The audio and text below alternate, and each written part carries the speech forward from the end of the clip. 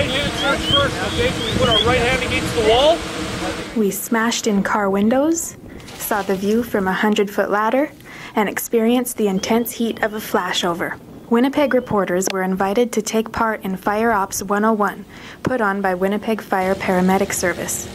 Participants suited up in full firefighter gear and went through several training drills. Reporters experienced a flashover reaching temperatures of more than 1,000 degrees Celsius. We're going to be experiencing firefighters' worst nightmare. Captain Russ Morrow has been a firefighter for 33 years and says it's still a rush every time he faces a fire.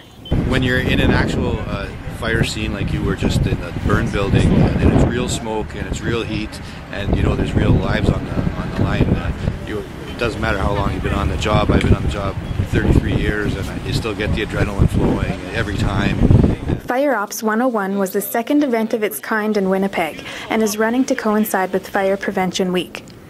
The fire department reminds the public to check their smoke alarms regularly. For the Winnipeg Sun, I'm Jillian Austin.